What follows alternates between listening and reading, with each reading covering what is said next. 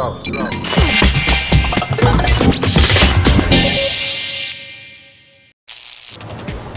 I'm Maria Mehmed and you're watching Uni TV, your window into university life. This episode, we put sport under the spotlight in What's News. Our students also bring power and water to a remote community in hands-on Vanuatu. We also get the lowdown in what employers are looking for in graduates in UNSW's Careers Expo. But first, let's find out about personal finance in uni life.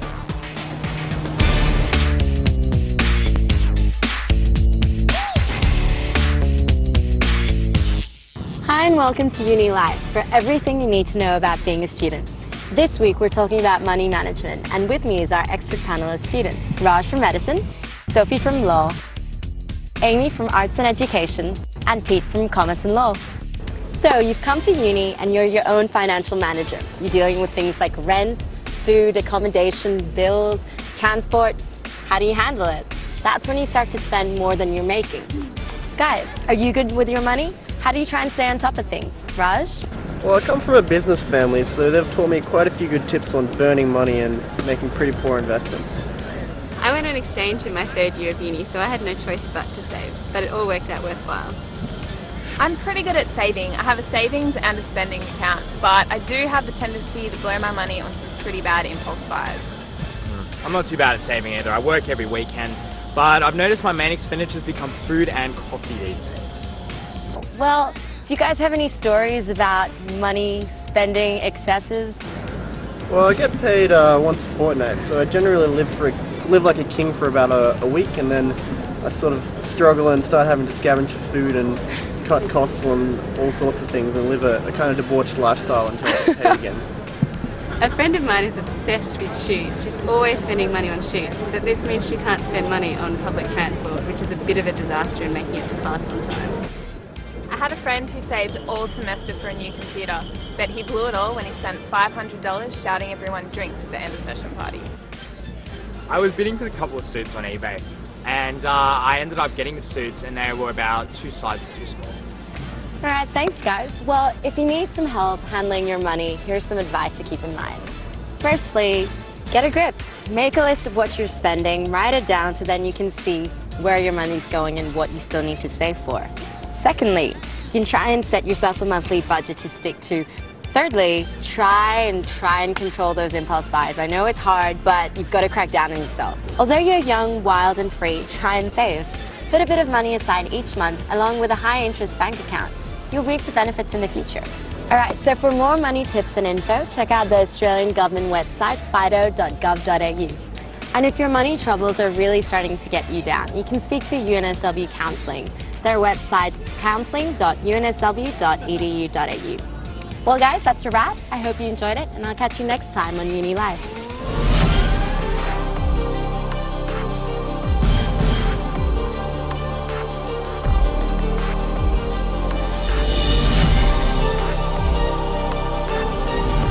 Hi, I'm Amy from the Uni of New South Wales, and this is What's News.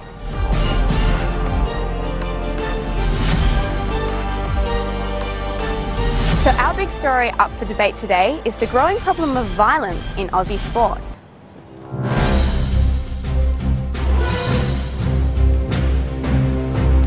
Over the past few weeks, Australia's premier sports stars have been splashed across the front pages of newspapers for all the wrong reasons, including Brett Stewart, Brett Seymour, Anthony Watmoe, Nick Darcy, the list goes on.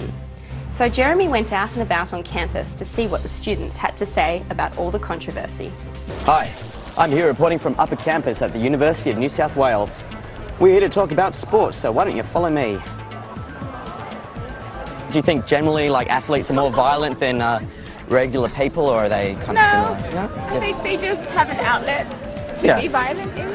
Oh yeah, in the heat of the moment, I suppose, maybe. Yeah. But that's all adrenaline. I wouldn't say so. Would you say, with our media coverage, that the general Australian media has a tendency to pick on athletes a little bit more when it comes to personal lives, like with the whole Brett Stewart incident? Yeah, well, Australian media, they pick on anyone they want to. They're just looking for a story, they're just looking for a hype, they're just looking for a sale. The media just want to sell pages, and where they can make a buck, they will. Yeah, I have no idea who Brett Stewart is. Do you reckon that the media is kind of fair in how they cover people, like the athletes, or? Yes. Thank you, Jeremy. Some interesting opinions from our students. So these headlines about sportsmen's sexual abuse and violence, they've obviously done something wrong for there to be a story, but is the press blowing it way out of proportion because of the high-profile status of these stars? And is the focus on sport hiding the more widespread problem of male bad behaviour towards women in society as a whole? To find an answer, I headed off to our Journalism and Research Centre to speak to Professor Catherine Lumby, who not only is a feature columnist on this subject, but is also a member of the Education and Welfare Committee of the NRL. So there's been a lot of press attention lately with the numerous sports stars regarding sexual abuse allegations and general bad behaviour. Do you think that the press are blowing it out of proportion? No, I don't think they're blowing it out of proportion.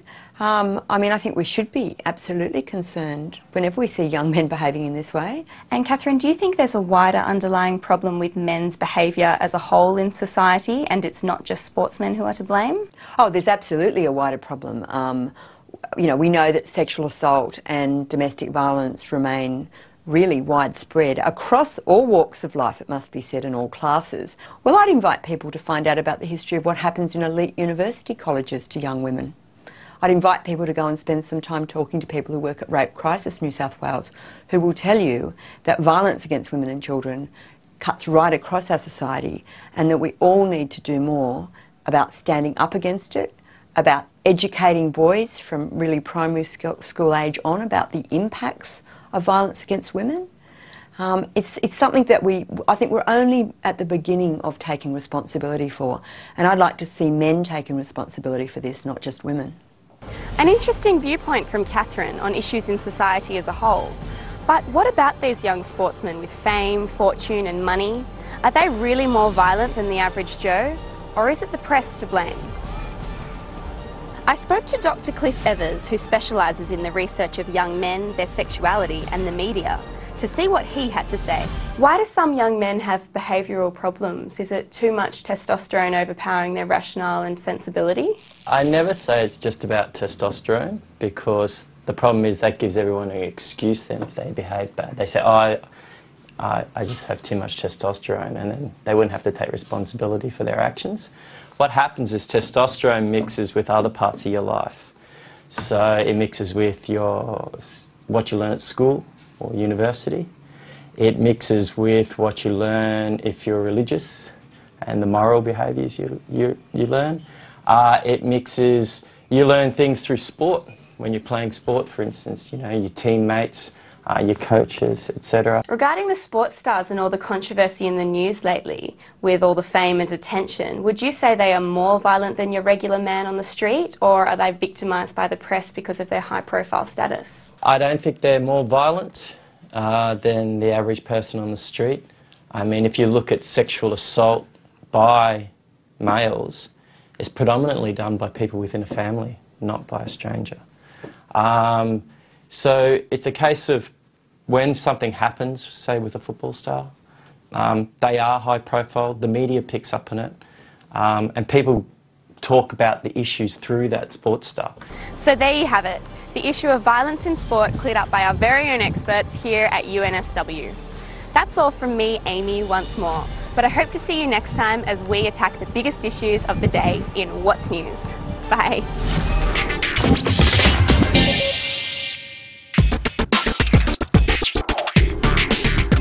The solar energy that reaches the Earth's surface in just one day exceeds humankind's total energy requirements for 30 years.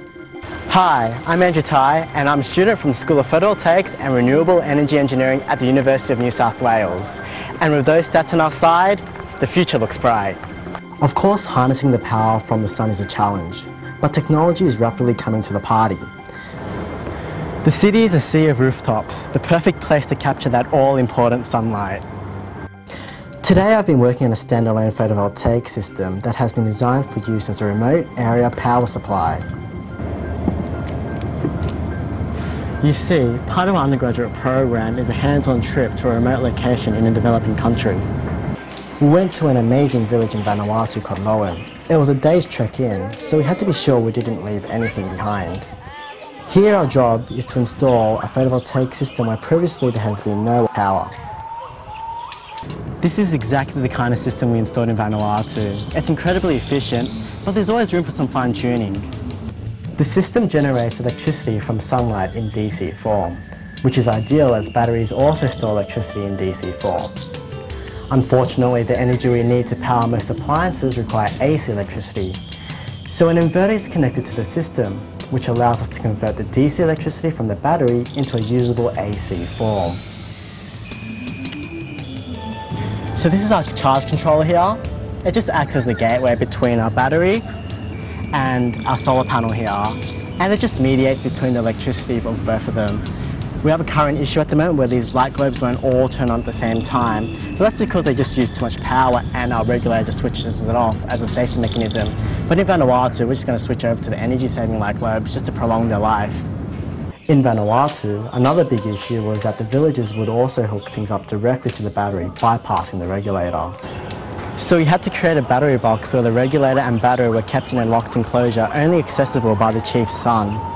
We spent a week living in the village, installing the system, helping out with the plumbing, and generally coming to grips with the impact that a solar power system would have on such a remote community. It was a real privilege, it was a fantastic experience, and it continues to drive me to bring green technology to developing countries around the world. How does the iconic surf culture of Australia's beaches connect with the artistic beauty of the Islamic world? Sydney artist and lecturer Philip George has combined his passion for surfing with decades of study of the art of Islam. His work is on show at the Casula Powerhouse. Australia is a country of migration and immigration, and this show is actually acknowledging Aussie surf culture and this incredible beauty of Islamic art and mapping those two things together to make something that maybe couldn't happen anywhere else in the world.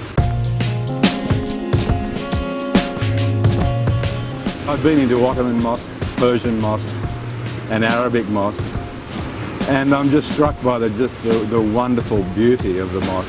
The Islamic tile patterns are talking about the tree of life, the Garden of Eden.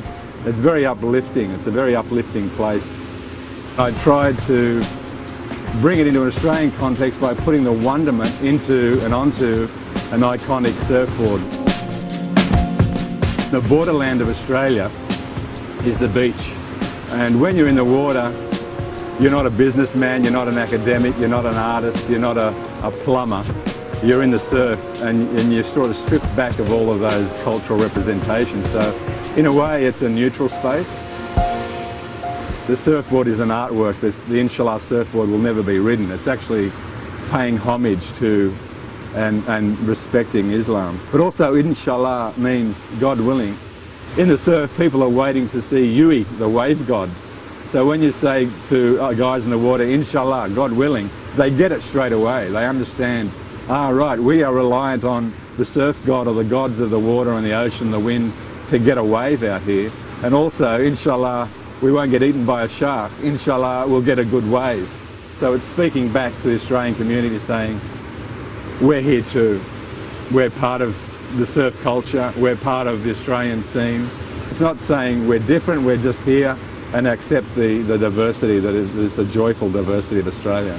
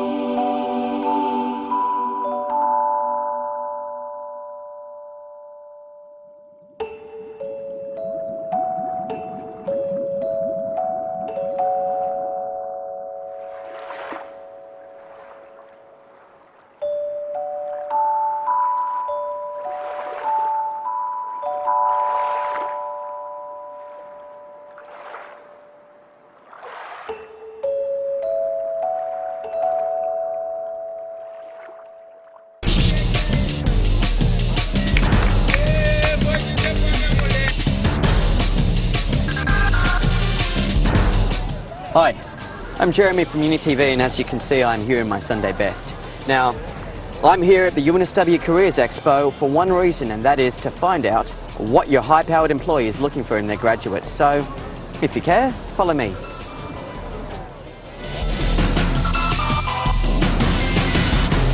I'm just talking with Rachel. First question, what do you look for in your graduate? I guess probably the main things that we look for in a graduate is obviously a good attitude, someone that aligns with our company values. We look for people who've got good academic results. So we're looking for people who've got round about a credit average, 65 or above. We're looking for strong communication skills. One skill's ideally looking for someone with future leadership potential. And we're looking for people with a few extracurricular activities, which means we're looking for people who can show us that university is not everything in their life, and people who are really motivated, enthusiastic, and the right attitude. What really makes you sit up and pay attention? What makes a student stand out in the crowd? I guess someone who comes up to the stand has already done a little bit of research about the company and starts asking intelligent questions about what specific positions do we have on our graduate program. You definitely notice when students are more prepared. They come up with direct questions. They know which stream they would like to apply into, whether it be HR or finance. So someone who has an understanding of what they're looking for. Someone who has a firm handshake, that's something that's good, and someone who remembers our names, someone who would say, "Thank you, Karina, for your help today." That's someone you keep in mind. Someone that comes straight up to us and has a little bit of an understanding about us already, because we're proud to work for our company and we care about the people that actually know about us already.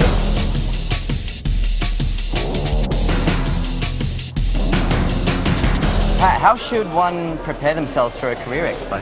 I suppose research the organisations or the industry that they're interested in. Sit down and think about what do they want to get out of it. If you're serious about getting a job, I'd suggest you do a bit of research into who's attending and go to those people's websites and get a bit of background, and then target those specific companies and ask them some intelligent questions so you can make an impression. What are some of the best or most memorable or worst questions you've ever been asked at one of these things? It's probably, again, just the people that have become well prepared, that are genuinely interested in laying contractors, what we do, and just want to have a chat and find out a bit more about us.